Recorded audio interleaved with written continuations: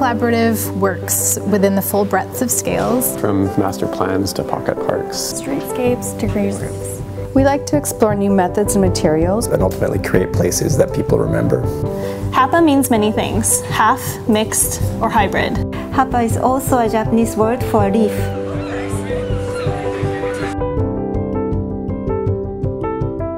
Why do I design? Because I'm very interested in exploring connections between people and the things of our world, and I think through the creative process and through collaboration, it's a very rewarding way of doing this.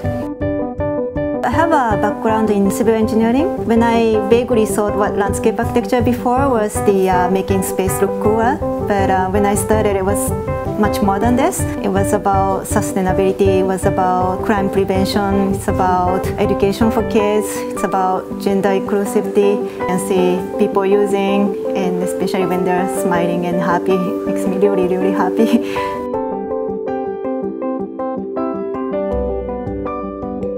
Design is pretty profound, I think, as a discipline.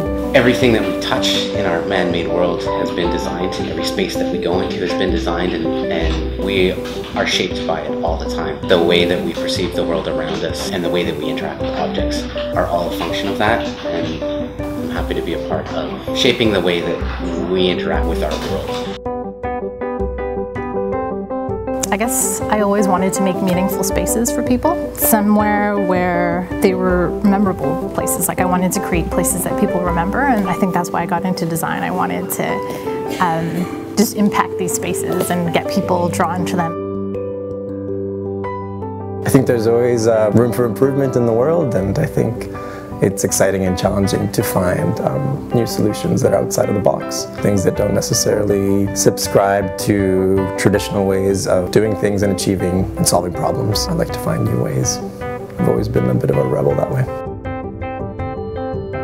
I think everything from the smallest objects in our day-to-day lives to the great spaces that we visit to the national parks that we visit on holiday, they're all things that can be designed, and design brings greater joy and pleasure into our everyday lives, and that's why I design.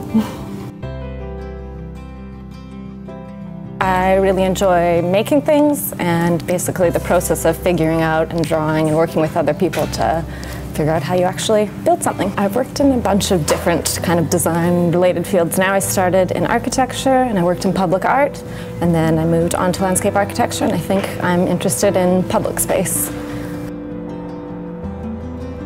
Good question. Why do I design?